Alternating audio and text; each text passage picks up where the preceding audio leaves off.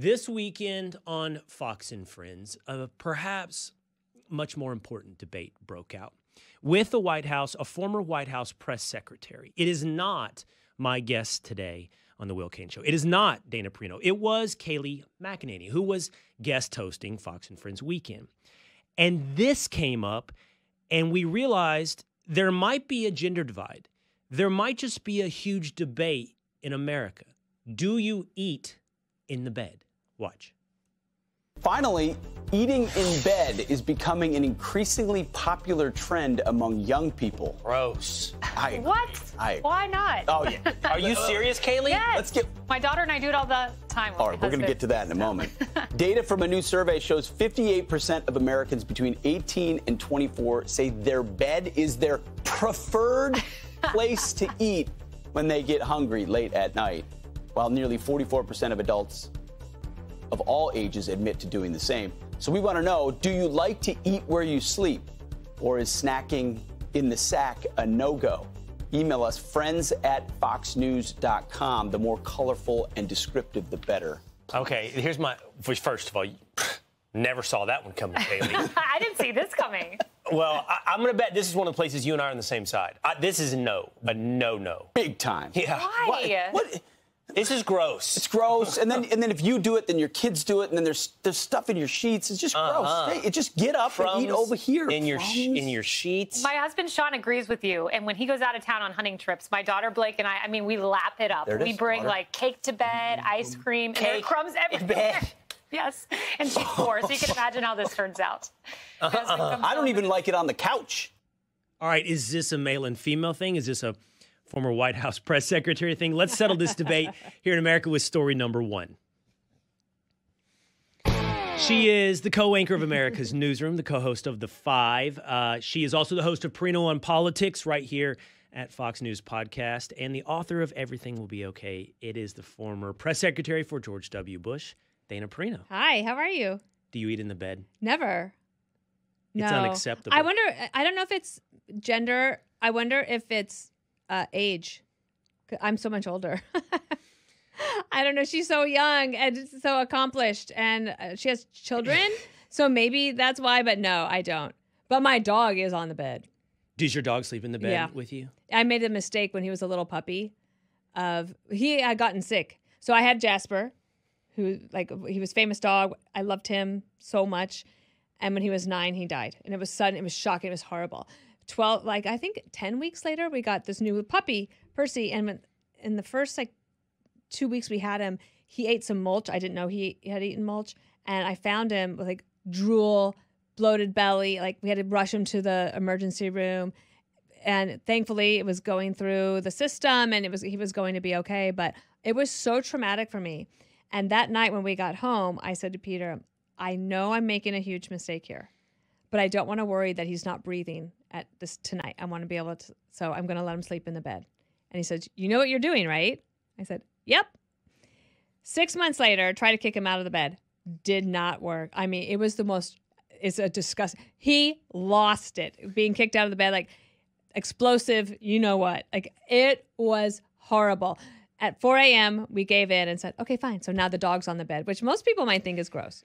I think it's a mistake. It is a mistake. You did, in your story about Jasper and Percy, I think you made a mistake, but you also did something smart. So here's what you did smart. So I don't think you and I have talked about this. I had a dog that I got when I was 21. I was a senior in college. He was my right-hand man. I mean, everywhere I went. I took him to college parties. He was a Doberman, black and tan. And he was so smart. He would stand next to me at the party. He may take a lap, but he'd always come back to me. I mean, I literally didn't go anywhere without this dog. When he died, in the interim, by the way, I acquired a wife, I had kids, and so he became part of a family. But when he died, I was like, there's no replacing this dog, and I cannot do it. So I waited 10 years until I got another dog, which I got another Doberman, female. She's fawn-colored. She's very different than him. She must look like Percy. She looks like a little bit like a Weimaraner. Yeah. She's grayish, but I waited way too long, Dana. You were smart to get Percy right after Jasper. Well, you know what happened was, so Peter and I have been married 26 years, together 27 years. And in all of our time together, in all those years, we've only been without a dog about 18 weeks of that. And part of the reason is because, and now we're on our third Vizsla. And what happened when Jasper died, it was so shocking. I'm sorry, Henry died. He was my first dog. This is the dog that I had got him in Scotland when I was living with Peter in England. I was 26 years old. We moved to California. He was a surfing dog. He could surf with the best of them out by the Navy SEALs beach in Coronado. He was amazing. And he could do everything. He knew all the names of all of his toys. We had this trick that I taught him. You know, they say you can't teach an old dog new tricks. I could teach him anything. And George Bush used to laugh so much because I taught Henry, I'd say, hey, Henry, show us what you think about John Kerry. And we would go to his toy box and get my old flip-flop and bring it back. And we'd be like, flip-flop, flip-flop. And he was the best. When he died, it was so shocking. We had just moved to New York. We're living in an apartment in the city. There's no grass anywhere. And we're like, he was almost 14, so it's not totally unexpected. And Greta Van Susteren called me around 10:30 p.m. that night. Who calls at 10:30 p.m., right? I thought somebody else had died. And she says, hi, I know you don't want to hear this, but you have to get another one right away. I said, well, Greta, I can't because we live in an apartment and now I have this new job. And it's like, how am I going to train him? And she goes, it's the only way to heal your heart. And then Charles Krauthammer said, I know you think, why do we do this to ourselves? Because the grief is so painful. He says, because dogs make us better people. And so when Jasper died, one of our friends who is a breeder heard about this and called and said, I've got a litter coming. We said, we'll take the largest male. It's so smart. I did the thing where I did two things. I can't replace him, and so I don't want to try. And then same as your story, I had moved to New York, and I was like, I can't get a Doberman. You love Vizslas. I love Doberman. I was like, I can't get one in New York City. But what it ended up being is 10 years of my life without a dog. And you're right, it is less of a life. I really do believe that. But you and I are huge dog people, but it's less of a life. And now that I have another one, I realize what I was missing all that time. Also, doesn't it, I'm sure you find with your family that it brings the family together. Yes. Like even if the family's in an argument, like everybody can agree that the dog's the best. But you made a mistake. I let the first dog in the bed because it was just me and him. She does not, I mean, I'm not going to sit here and act like a hard ass. She definitely gets in the bed. My wife is the weak link. But the rule is not in the bed. Right. Not in the bed. Yeah, Percy does not have that rule at all. But he's a good dog. And I love also one of the great things about in this time where people might feel estranged from their fellow American. Like I find that you can always find common ground talking about your pets. Yeah. And I think common ground is important. I used to talk about that in sports. I think we have to remember that we are each human beings. Yeah. And that's what's been really lost, I think, is I think both societally and individually, Dana, I think like we've lost some of our even complexity as human beings, like acknowledging our failings, acknowledging the limitations of our own knowledge, acknowledging when we're wrong. We're just kind of losing what it is to be a person. Yeah. I want to go to part of your story that you already brought up. So we're talking about Kaylee, press secretary.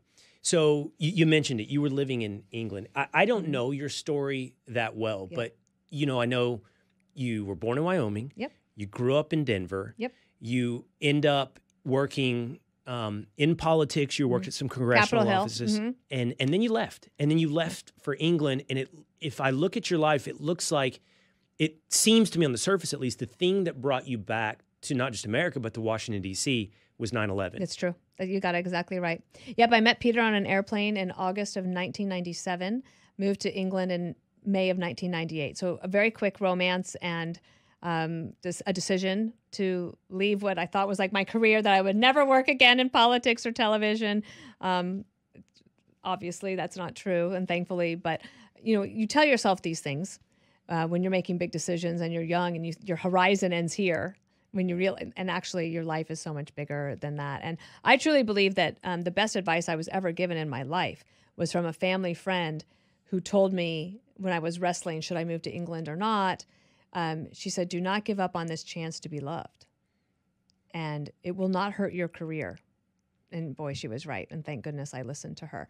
So we're living in England. Peter wants to start his own business. I want to get back to working. I didn't have a visa and we had gotten married. So we decided we're going to live in America and we could choose anywhere we wanted to live. So we chose San Diego because who wouldn't want to live there? And we moved there with literally nothing, $10,000 of borrowed money. We didn't have a car, an apartment, anything. We had a dog, puppy, Henry, and we moved to San Diego, and we just tried to make a go of it there.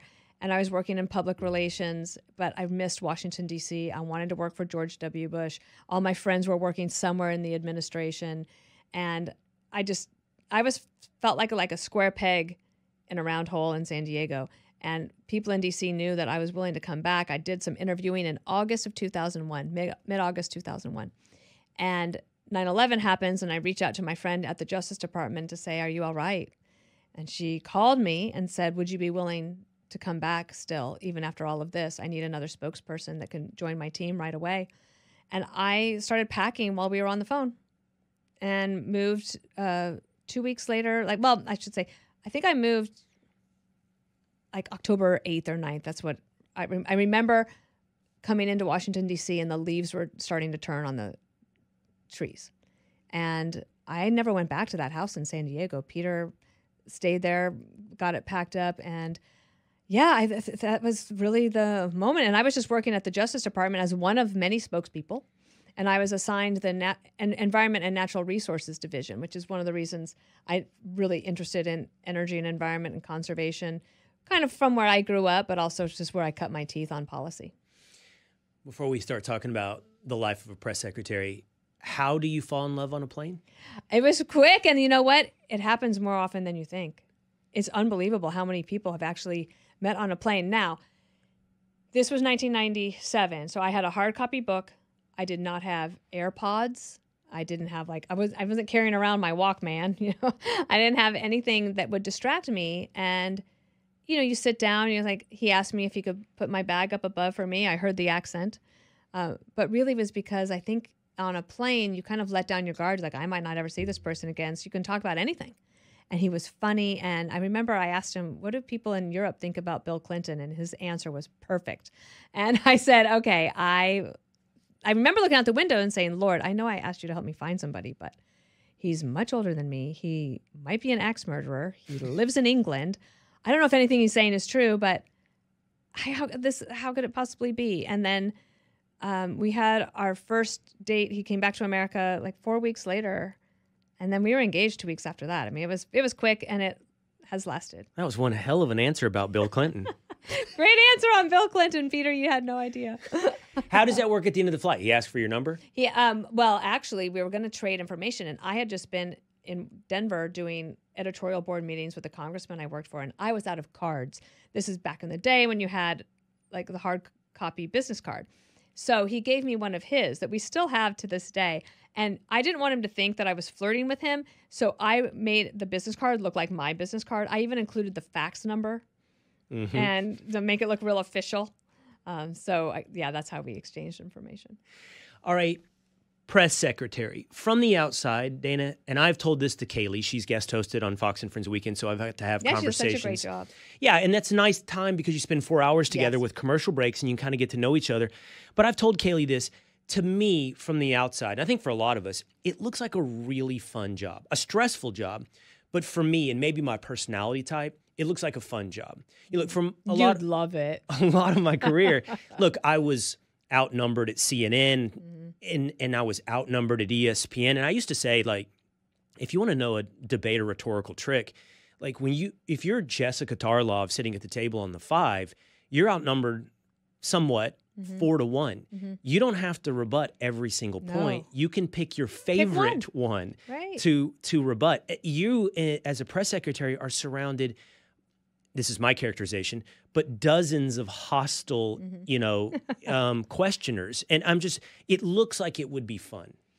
I loved that job with my entire being, mostly because I really loved and believed in the president I was working for and the purpose and the cause. And we were a nation at war, and we took our jobs very seriously, but we didn't take ourselves seriously. I would not say that most reporters in the room weren't hostile. I would say adversarial, but that was by nature. I think that's true. I always believed that 50% of my job was defending and representing the President of the United States, advocating for the policies, and defending our country on the world stage. But the other 50% was making sure that the press had access to the government. And I took that very seriously. That has gone away. Do you know that that Joe Biden has not given one interview in the Oval Office to any of the main media from the briefing room, and that they don't complain about it? I cannot believe they complain about it, but they're not up in arms about it. So I thought that things were adversarial. My power in the room was, one, I had the microphone, but also I try always to be the most well-read person in the room, and I wanted all of them to know it. But I would also take an interest in what they were writing. So I would read everything that they wrote, and I would pay attention, and I would say, "Hey, Cheryl, that was a great piece this weekend that you wrote about something, maybe it had nothing to do with the White House." I had good relationships with them, and I understood where they were coming from. I knew they had a job to do and that I had a job to do. So I never thought of it as hostile. Sometimes I would maybe be a little oversensitive at times to criticism, but I also operated under the never let them see you sweat. There's something also that's two major differences between when I was there and when somebody like Kayleigh was there. It used to be that the briefing was started and ended with the lead wire reporter in the room, the most senior wire reporter in the room. I just accepted as tradition that you were not let off of the podium until that senior wire reporter said, "Thank you," which meant, yes, like, talk about a challenge. Like, okay, I'll just sit here and take these questions. But also if things got repetitive or ridiculous, the senior reporter would be like, "Okay, we're done here. Thank you." So that was one thing. Now you see, like, Corinne will, like, shut her binder and storm off as if it's something, as if she's making a statement because she doesn't want to answer the questions anymore. But the other thing we did not have is social media. It was not a thing. When I left on January 20th, 2009, I didn't even have a Twitter account. And all of that has changed the job tremendously. How does social media change the job? Well, first of all, every reporter, you know exactly what they're saying. And if you watch reporters, they all tweet for each other, trying to outdo one another. Not so much anymore. It has calmed down, I would say. But during those first years when Twitter was first taking off, you would all of a sudden, it was like, oh, the mask was off. You knew exactly where they were coming from. That changed a little bit. And they were competing for eyeballs from their bosses as well. The other thing is just, the vitriol. Now, there was also great opportunity because, and you see President Obama, but mostly President Trump really take advantage of this, that you don't have to wait to tell the American people at the briefing room what's on the president's mind. I'll tell you what's on the president's mind right now. And actually, President Trump said, "I'll do you one better. I'll tell you what's on my mind directly." So the job of the press secretary, to me, has changed a tremendous amount.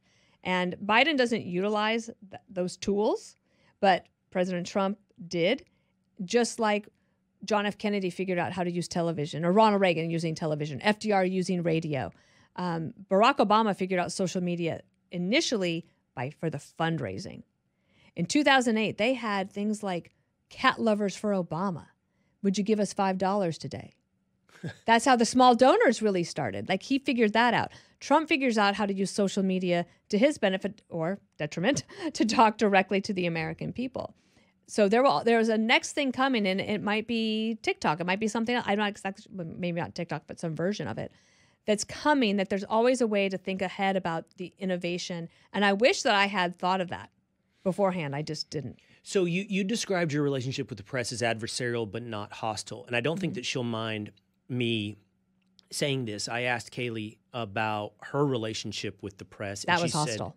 Yes, and she also said that it was at arm's length. There was not going out for drinks afterwards. There was not a personal connection to the press pool. Yours sounds like you had much more of a relationship, even if it were adversarial. But I am curious, not only has social media changed the game, of course, Donald Trump changes the game as well, and it becomes much more hostile on both sides towards the press. But I'm curious with you now, like those same relationships who may have been cordial if adversarial have now exposed themselves on Twitter. You're now on Fox. What are those relationships like for you now? I don't talk to that many of them anymore, but I'm still very friendly with them. Like Kelly O'Donnell of NBC News will always be fond of her. What's actually pretty interesting is John Roberts, who anchors our 1 to 3. He was at CBS when I was at the White House. CBS and then CNN. Brett Baer was at Fox. Obviously, a lot of people I'm now colleagues with. Kevin Corke was at NBC. A lot of people have moved around, right? So I'm now working with many people who were in the briefing room at the time. Several of them have left the job. Many of them have retired. I mean, it was 2008 when I left. So, and you think about it, I was in the White House from 2002 at some point, at some level, 2002 through 2008. That's a long time. I mean, careers have changed. There's different personalities now in the briefing room. Some have even passed away, like Bill Plant, for example, of CBS News. So we're still friendly. You talk about an arm's length. One of the things we used to do on foreign trips, when we went a lot of places, Chief of Staff Josh Bolton, he would host the reporters for bowling. We went bowling in Peru, Romania, Moscow, a few other places that are coming to mind. Like, that was our thing. Like, we took the reporters bowling. It was all off the record, and it was fun, friendly, and you get to know people a little bit more as to, like, their kids might love softball or like whatever it is. You have a little bit of that human connection that we're talking about beforehand, and that really helped, especially on days that were tough. So I want to ask you this. I think this ties into your experience, not just as press secretary, but you have a wealth of experience in Washington, D.C. that someone like I would not have. And I think that you can help inform me, for example, on things that from the outside just remain so mysterious. So what I'm talking about is a lot that took place over the past week. So in Congress, at least 2 different bills have passed through the House that it would appear on the surface that is out of touch with the Republican voter base. That's the FISA renewal and the funding for Ukraine.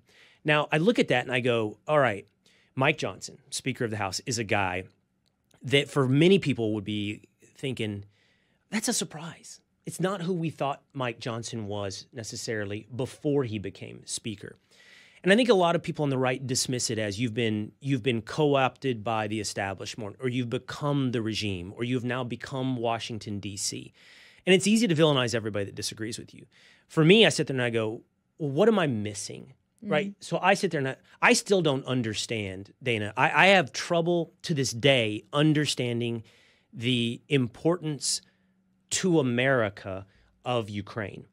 But clearly something with Mike Johnson and a great, huge chunk of the Republican congressional offices feel differently than me. So, I mean, you have access, you have experience in that world, and I don't want to be somebody that just dismisses it as, and I'm not saying it shouldn't be dismissed, but I don't want to just dismiss it as, well, you're now Washington, D.C. So what do you think? Like, well, we could use those 2 bills as an example, but what do you think goes on and explains? And by the way, the base may not be out of touch. I mean, some of the base is, but polling on Ukraine is pretty, I don't know what it is today. It's like 60% support. 60% support. Yeah. So what is that what's going on? A calculation of polling? I'm not sure. I do think things get distorted by a few people who are very loud. And I think that Mike Johnson, I'm going to take him at his word. He said, I listened to the briefings that he was giving, the classified briefings, and he was convinced that this is an important thing to do and the right thing to do and the right thing for our own national security and our future. This is the right thing to do. He said he prayed about it and he figured out a way to get it through. Now he's dealing with I've never seen congressional majorities this small. I don't know. But I don't think that there was this really robust conversation on the Ukraine side. That's on the Ukraine side. On the FISA thing, on the FISA renewal, I did FISA renewal in 2007, 2008, and it was the same arguments back then. And it's been abused and it's been modified. And then you have people that are on the intel committees and listening, like Republicans who are saying, we're listening to these briefings. We believe that this is in our national security interest, and this is why we think we want to vote this way. Part of the thing with the media is that everything is so distorted, like how much information people can get. And it's like, I was talking this weekend about how, when you're looking at a highway where the speed limit is 75, so people are going 85, and the cars are moving this fast. That's how fast some of these conversations are going. And the other day I interviewed a senator who I asked about FISA renewal. He said one of his big problems with it was about big tech being able to sell our information. And I said, is that in the 702 segment, the section that you're complaining about that you don't like? He says, absolutely it is. I said, oh, okay. I mean, I've not done it for a while, so I don't know. Well, 2 hours later, I found out, oh, I was right. So I'm like, even the senator and I are both like pretty educated people on this issue, and we're not quite nailing down the facts of it all. So I think people are not going to Washington like maybe they used to, but maybe they should. What do you mean by that? One of the things is that they don't know each other.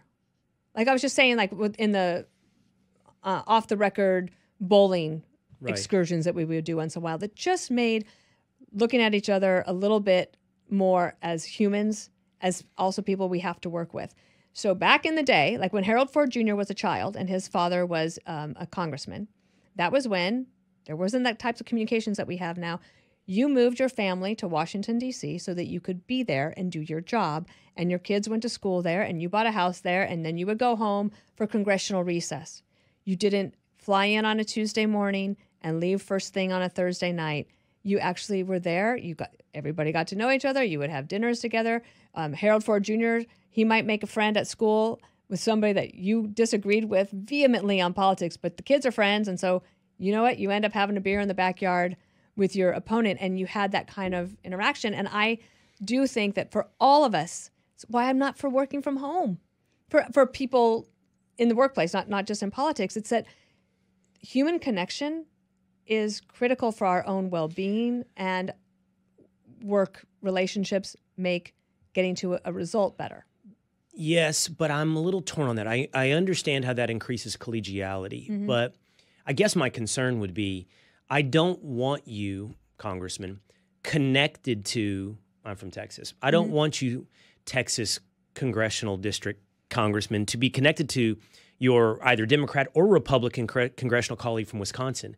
I want you to be connected to your district. And so go home and connect with your district, and you may accomplish some collegiality, but I think there's a concern for many people, but it increasingly just makes you more removed from the American people. And I guess that's what I kind of, like in a way, that's what I'm asking you, like, because you have that exposure, and I own my humility in this, I do not have this exposure of having been in Washington, D.C., and been inside these institutions. And I am concerned. I do share many of the concerns that it's increasingly removed from America. And like you bring up Mike Johnson saying, I saw the intel briefing. Well, I respect that. I also worry that the institutions behind the intelligence communities, can I trust them to not pursue their own self-interest and co-opt congressmen who are now increasingly removed from the American voter base? Well, Harold Ford and I gave a speech together the other day. And he and I looked at each other as we were giving our answers. And on stage, in front of everybody, I said, do we sound really old? Because what we're talking about no longer happens. And I don't think there's any going back. I think the horse has left the barn. Like, nobody is going, like what you're saying is that they don't want to hang out with their congressional member from Wisconsin. But even that, what I'm wrestling with is it good too? Is it good? Well, is it good bad? now? Would it be good for them to? Do what we have now, is it good? Well, so there's two sides to that. I'll give you my perspective on both sides. One, and we just talked about this last week here on the Will Cain Show. Justice Scalia gave this talk before Congress where he talked about what makes the United States exceptional, and he said it's not the Constitution. He said, there are many different countries who've drafted wonderful constitutions, but you could have parchment guarantees. Like, just because you put the promises on paper doesn't mean it's how it manifests in life. He said what makes America special is its checks and balances, its bifurcated government, it's the three branches of government, all designed to create gridlock. He said, American people need to learn to love gridlock because gridlock is the preservation of freedom. Good laws impose upon freedom. So I think in that way, it can be good now. Yeah. I think the flip side of that I'm saying is a problem is I do think it's a problem if congressmen think their job is simply to preen to the public. And I think there is a lot, and I've talked up the virtues of populism, not across the board, but populism is like an ingredient in a recipe.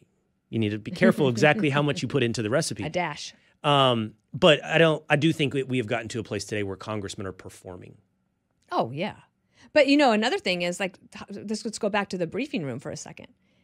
Mike McCurry was the press secretary for Bill Clinton in 1997. I don't know which ranges he was, but definitely I know it was 1997. And he made a decision that changed a lot of things for everybody, as did C-SPAN around the same time. What did they do? He allowed cameras into the White House briefing room for the first time ever. And what did all of a sudden did you have? Performance. Okay? What do you have on C-SPAN? Performance. Cable news, it's performance. And that's why I'm saying, I don't know if that's necessarily better. I like gridlock. Oh, I love it when they're Congress in recess. That means they're not raising my taxes or putting more regulation. But the problem is Biden's doing all the regulations. So now we're relying on the judicial branch in order to backstop all of that. And thank goodness, from my perspective, that's happening. But what has that done? That also means that on the opposite side, if you don't like what some of the Supreme Court decisions, then you think that institution's broken. And so they might trust the intel community, but they don't trust the Supreme Court.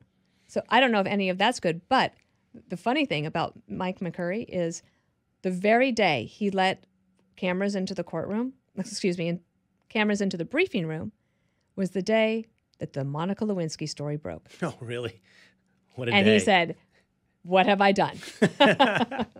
All right, I want to ask you one last thing, because I've always been fascinated by this part of your story, and you and I have talked off and on a little bit about this, but you've got to tell me just a little bit more about Wyoming. You've got to tell me about the family ranch. You grew up. You're basically Beth from Yellowstone. Oh, I don't know. I'm not that badass at all. I'm trying to think if there's another character in that story, but no, probably not. My great grandparents came from Italy separately. My great grandfather came to be a coal miner in Weston County, so that's the Black Hills of Wyoming. So about 80 miles west of Mount Rushmore. And there was a coal mine called the Cambria plant. I think it might still be there, actually. And a lot of Italians came over, and they took advantage of the Homestead Act. This is the late 1800s. And the Homestead Act said you can get 60 acres as long as you promised to farm it for 5 years, and you had to build a structure. It had to have 2 rooms and 4 walls. And you had to build a well. So my grandfather would work the 5.5 days, and on Saturday afternoon, he would walk the 18 miles, and he would hand dig the well, come back, and he met my great-grandmother at the boarding house. My great-grandmother's sister ran the boarding house. They meet there. They fall in love. They have 9 children.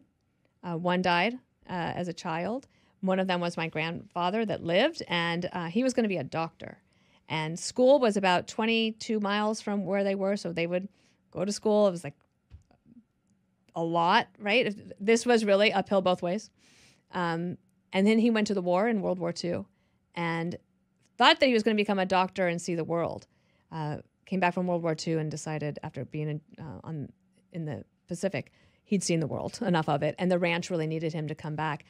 On that night that he's going to arrive back in America, they're going to dock in Philadelphia. His friends say, we're going to set you up on a blind date. He says, absolutely not going. My grandmother, they said, we're going to set you up on this blind date. He says, absolutely not, I'm not going. They go on the blind date, and 2 months later, kind of like my story in a way, she moved to Wyoming.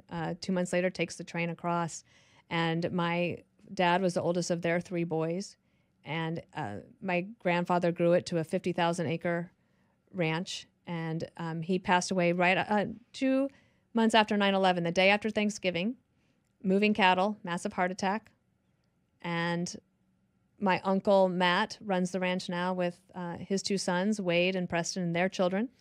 And it's a beautiful, wonderful place that my uncle says, don't tell anybody how nice it is. They don't want anybody else coming. I've been there, not to your ranch, that corner of Wyoming. What's the famous Devil's Tower? So it's about 80 Tower. miles, 50 miles south of Devil's Tower and 80 miles west of Mount Rushmore. So I grew up going to see the faces. That was our big trip. Going to go see the faces every year. In Mount Rushmore. I am so jealous. It was a beautiful childhood. And I'll always be grateful that I had that opportunity, and I care very much for rural America. And I'm glad that Fox pays attention. We don't pay enough attention, but we pay more attention than anybody else. I think that's right. Yeah. I think that's absolutely right. I love the segment that you and Pete do about outside off the grid. Off the grid. I love that segment. Thank That's you. a great one. Yeah, we need to be in touch, not just with New York and Washington, D.C. We need to be in touch with America. And he and I are lucky enough that he lives in Nashville and I still get to live in Dallas. Texas. But I would prefer to live on a 50,000 acre ranch in Texas. One day you will. All right, Dana Perino, thank you so Thank much you. Thank for you. hanging out with us today on The Will King Thanks Show. so much.